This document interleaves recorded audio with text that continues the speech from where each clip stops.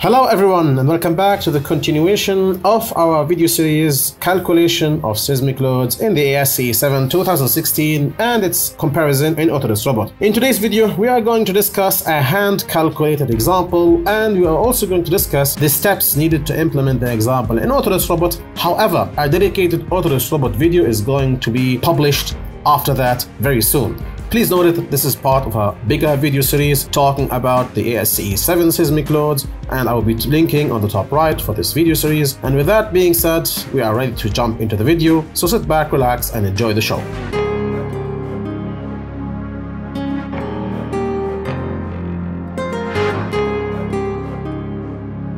Alright, so in this video we are going to do a hand calculation for a simplified structure, because hand calculating simplified structures is fun.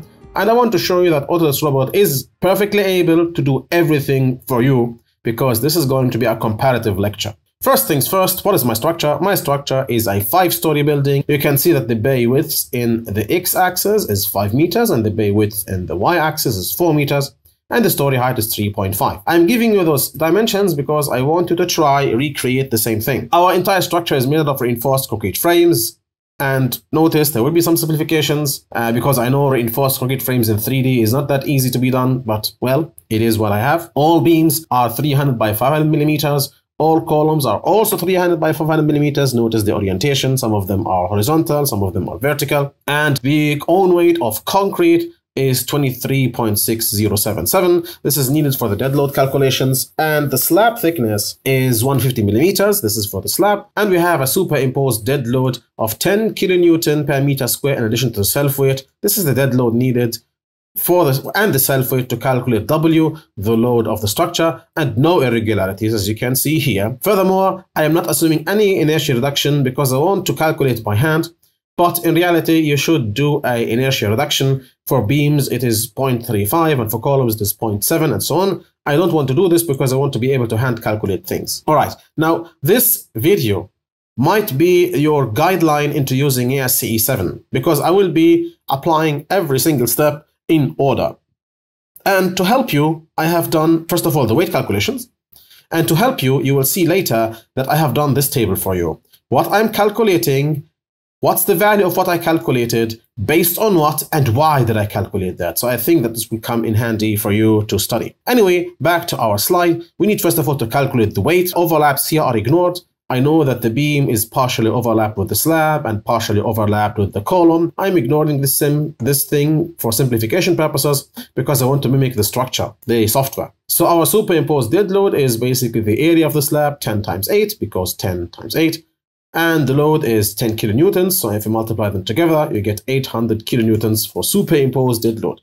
Then you have the beam self-weight, and the beam self-weight is first of all the total length. It's 3 times 10 plus 3 times 8. 3 times 10 is because I have 3 beams having length of 10, and 3 times 8 because I have another 3 beams having a length of 8. Once again, ignoring the intersections of beams, so I know that there are parts that have been calculated twice. However, we are not in a quantity surveying lecture, we are in a structural lecture, so I will ignore that. So that's the total length of the beam. Now the beam area, the cross-sectional area, is 300 by 500, so 0.3 by 0.5, that's 0.15. And the load is, of course, the total volume, which is length multiplied by area, multiplied by the mass density, which gives you this value. For the columns, the area of the column, once again, is the cross-sectional area. And the length of the column is 9 times 3.5, because I have 9 columns, each one of them having a height of 3.5. Once again, ignoring the intersections. The total load is the volume multiplied by the mass density, and you can see that is 111.54. The slab is this area thing. The area is 10 times 8. Once again, ignoring the intersections of 80 meters square. The thickness is such and such. So the load is the volume multiplied by the density, which is given. Finally, this is the load of the story. This W is needed for the vertical distribution and also to calculate the total weight of the structure, which is 6,930 kilonewtons. Fantastic. So we finished our weight of the structure, which is needed because V, the base shear, equals CS multiplied by W. Now, if you missed that lecture, it's highly recommended you go check this out again. So I'll link it on the top right. So now our mission objective is to find CS. And there is a ton of things you need to find CS. SS, S1, TL, SD, and so on. All of those need to be known. So how do you know those values? There are a lot of values depending on the location. Those are marked here. You can see the word location besides the values, for example, here. And there are some values, as I said before, that depend on the location. So you need to have some sort of reference or map to access them. Let me show you what I mean. So I just opened the link that I have had. The link looks as follows. It's in the earthquake USGS design maps. Let me show you how we can get to that. If I copy this link and paste it here, you are redirected to the USGS Seismic Design Web Services. This is a web service that provides you a JSON, and this is for programmers, JSON data for the thing that you want. For example, here there is ASCE7 standard. If you click on that, 2016, you can see how you can use this API. Now you don't need to have an API. You can select it from a map. But here I want to show you, if you are a US resident, how you can use it. And the idea is you paste a code here and it will give you the values. So if you paste this code, I change it a little bit. I ask it to be a risk category of 2 because of a residential building. And I ask it to be the scat class, I think of B, I forgot. So my values are different than those values it gives you. Now, there are a ton of values given here. And those values are explained here exactly what they mean, what SD1 means, what SD2 means, and so on.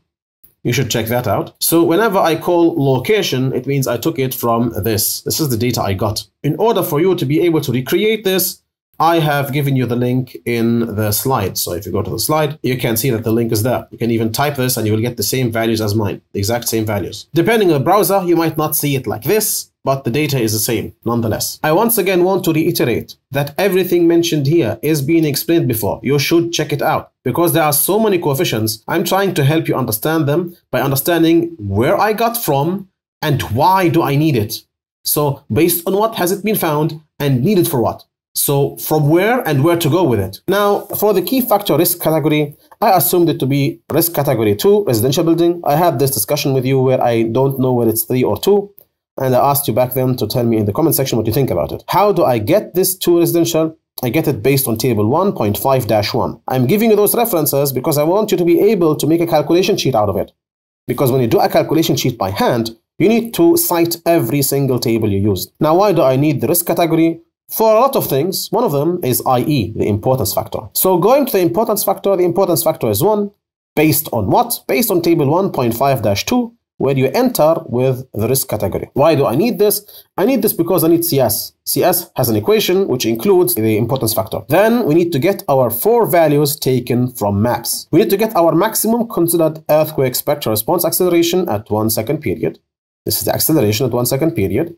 And you need also to get the same acceleration at short periods. Those are things that are class or location specific, and those are taken from the map. Furthermore, you need to find the long period transition period, and you need the site class because it is necessary for other things. Actually, I'm telling you exactly why it's necessary. I'm not sure. I think my teaching assistant blundered this. I don't think it's unitless, but I don't know. I'll just keep it.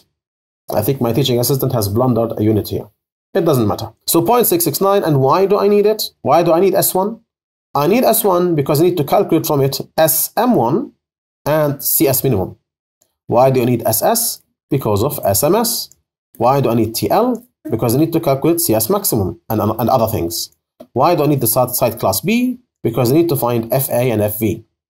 Everything has been explained before. So when I say FA, this might be this is where you should pause the video. Look, if you are overwhelmed by those symbols, you should pause the video and check out the first video in the video series where I explained those symbols for you. Now, the short period site coefficient FA, you see the FA is taken from table 11.4-1, and we just said that we need the site class, among other things. So if you go to table 1.4-1, you can see that you need the site class, which is B in this case, and you need the SS, which is 1.88, meaning we are at more than 1.5.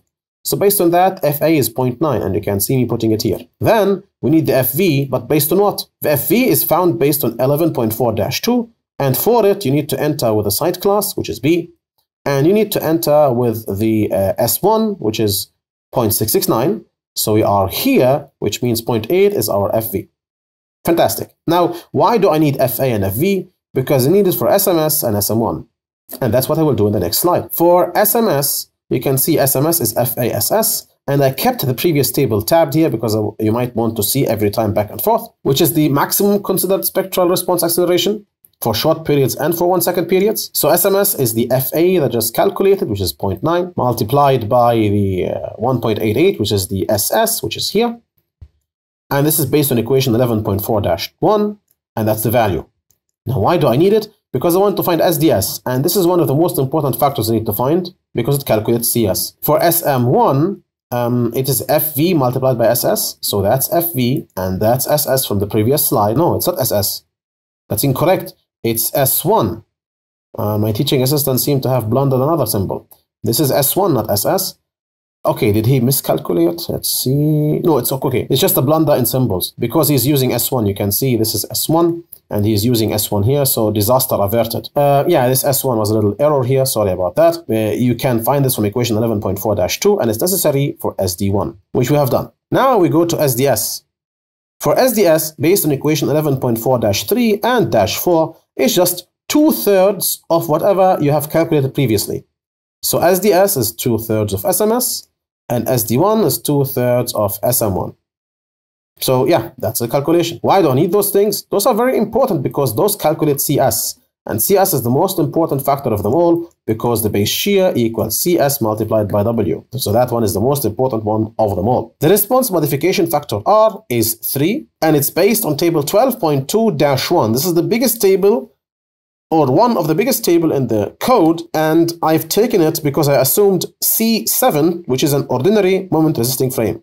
I have a concrete frame, it's an ordinary moment resisting frame because there are 3 types: ordinary, intermediate, and special. I'm choosing an ordinary moment resisting frame.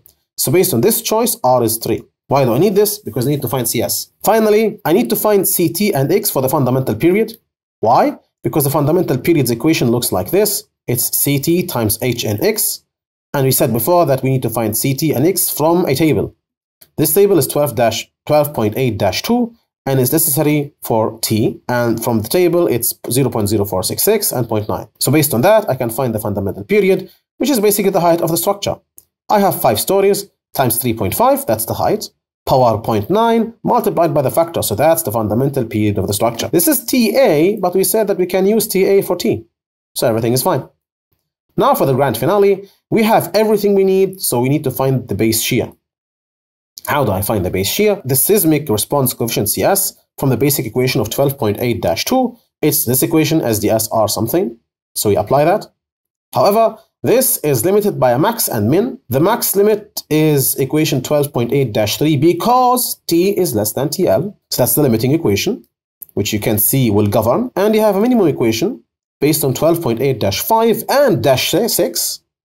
But I'm only choosing -5 here. And you can see that the minimum is such and such. By the way, you don't need to check the minimum because the maximum is already governing. So the minimum doesn't make sense. But still, it's good to apply it. Finally, the base shear is V equals CSW, and you can see it here. 1406. This is our magic value.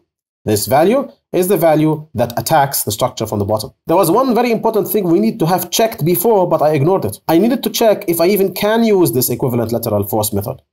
Well, the answer is yes, because there is a lot of questions. One of them is the seismic design category, and the seismic design category is D, and I can use this method. Despite the seismic category being D, I can use it because 1, my building is 48.8 or less and has no irregularities. Now we go to the vertical distribution. Please notice, dear channel members, because the channel members have access to my PowerPoint, there is a correction in the PowerPoint here. The teaching assistant has assumed this K, which is incorrect, because my fundamental period is 0.586, so you should have interpolated. So those values, dear channel members, are different from what you have in your slides. So please correct them once you see them. I will keep repeating this warning every single time because I know some of you skip some timestamps, so I want to keep repeating this warning over and over again. Now to do this, I need to find the weight multiplied by the height with an exponent divided by the total. Now the exponent K is taken from here. Based on the fundamental period, it's 1.043. And for each story, I need to find this value, Wx Hx power K, which I do.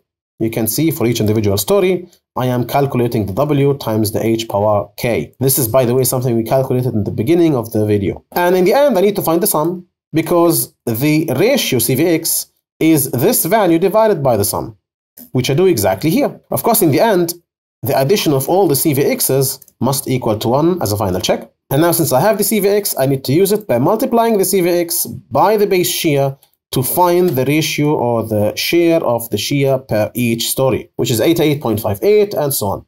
Of course, addition once again must be 1406. The total shear on a story is the addition of all the forces above. This has not been explained before, but let me explain it to you. If you have a structure and you are applying forces like this on the structure on each story, then there is a shear force diagram you can draw. The shear force diagram, well, is the addition of all the forces. In the beginning, it's just the force on the top story. Then a new force gets added to it. Then a new force gets added to it. Then a new force gets added to it. And the maximum shear happens at the story number 1, because it carries all the forces on top of it. You can see it happening here. Basically what happens is, for story 5, the load is the shear, and then I keep adding. I keep taking the value, adding the fx to it, and putting it here. Take the value, add fx, put it here. Add fx and put it here. Add fx and put it here. That's how I calculate the shear. Once again, notice the channel members that those values have been slightly corrected. And very important, each direction is independent, meaning you could have frames in one direction and shear walls on the other. And it's very important that you select the correct things on each one of those sides. Now let's implement this in RSA. This will be done in the next video, but I want to show you how you would implement it in the slides. So to implement it, you would have to model the structure, and then you would have to play with the inputs of the analysis. In the analysis type, you would have to select load mass conversion and basically open it. And inside it, you would have to convert the case number 1, which is dead load, to a dead load. Then when you create your seismic equivalent load, you would have to mention that it should disregard density, and I will explain why later. You should include the eccentricities of 5% according to the code. And in the values, you can see me putting the values exactly as I have them. And based on those assumptions, the calculation should be very close, and I will show you this in the next video, but it is actually. Those are the shears on each story. You can see that in story 5, the shear is very close to what I calculated. Story 4, same thing. Story 3, same thing. And 2, same thing. And 1, same thing. Now, dear channel members, once again, I want to mention that a correction has occurred. The values are different, but I can see that RSA is giving me, or my manual calculation shows that RSA is giving me good results with a difference of 4.3. Now the question is, why is there a difference of 4.3? Many reasons. One of them is because I ignore the location of the center of gravity. The height for me, like the location of center of gravity, is exactly in the floor, despite the fact that the robot knows that the center of gravity is a little bit lower because of the columns. So there are some differences, but they are insignificant. 4% is okay for a software. So yeah, that's everything I wanted to talk about today. For the next video, I will be doing this in Robot live. So stay tuned for that. And with that being said, I want to give a manual-sized shout-out to my dear channel members in the contributor level and the helper level, whose names are going to be shown on the screen. I want to thank them from the bottom of my heart, as their support of the channel is priceless to me and enables me to provide you with videos hopefully on time and with a certain quality I try to achieve, and for that I am forever thankful. In the end, I hope that you enjoyed the video and you found it beneficial. If you have enjoyed the video, then please consider liking, sharing, subscribing, commenting, and so on. Especially subscribing, because it helps increase the reach of my channel. As per usual, this is the Civil Engineering Essentials channel, and we'll catch you in the next video. Bye bye.